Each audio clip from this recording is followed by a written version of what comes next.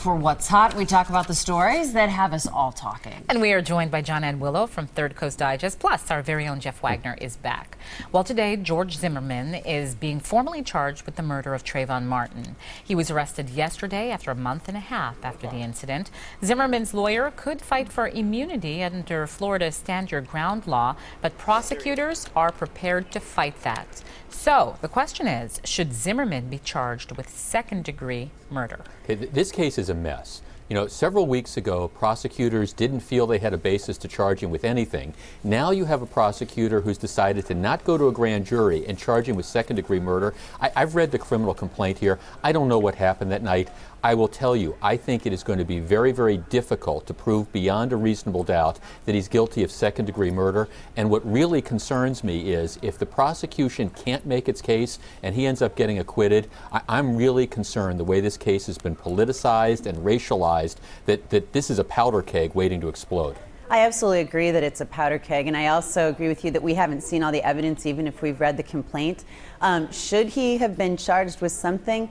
The Stand Your Ground law in Florida says you can use necessary force when you feel threatened. He chased him out of his own yard. I mean, he chased him when he wasn't even in his yard, so that was probably unnecessary force. But like Jeff said, so politicized now and such a mess the way it was handled in the first place that I'm also just really afraid of what's going to happen. So do you think the way everything was handled has completely undermined the entire situation and the justice process? Absolutely. And it starts off with the President of the United States who decides to interject himself into this.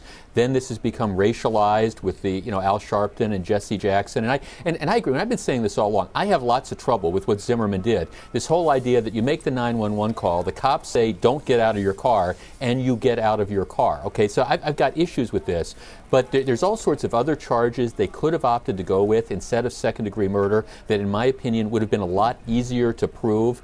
I hope everybody can retain cool heads on this as we move through the process. It's been racialized by both sides too, sure. not just the left, and not just African Americans. It's been racialized by every side of the political spectrum, which is the very reason it's so dangerous. And guys, we have to wrap up this part of the discussion now. Thanks. Coming up next, 50 Shades of Grey. An erotic novel is storming the country. The controversy, at least one local library. Nerve News Radio 620 WTMJ. A new novel, 50 Shades of Grey, has become so popular some bookstores are selling out of it. The erotic and controversial novel focuses on a college student's, I guess you could say, kinky relationship with an older, wealthy man. The Fond du Lac Public Library says it won't carry it because they don't collect erotic books. The question, should they? And Shelley's working on this for tonight. Yeah, this is, I went up to Fond du Lac and spoke to some of the people around the library, and I got a chance to take a look at the book, and I flipped through it, and really, it's dirty. I mean, there's really some parts in there. And I'm no prude, but I'm reading this, I'm like, ooh, ooh. Well, I went on the Fond du Lac Library's website and found out that they've carried both editions released so far of The Joy of Sex. They carry all of the books by Anne Rice and other books by contemporary American novelists that some would consider a little blue.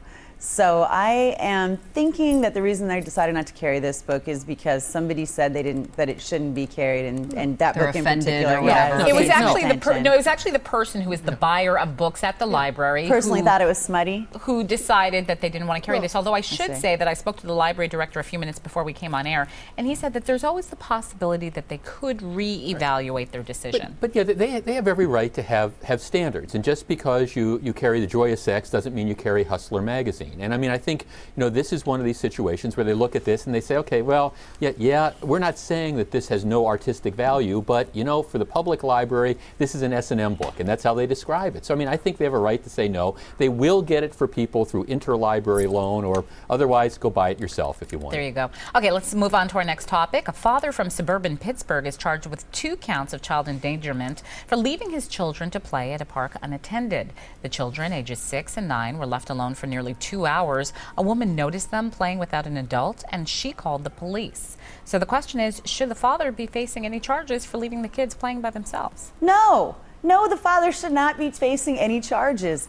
They were left alone for less than 2 hours.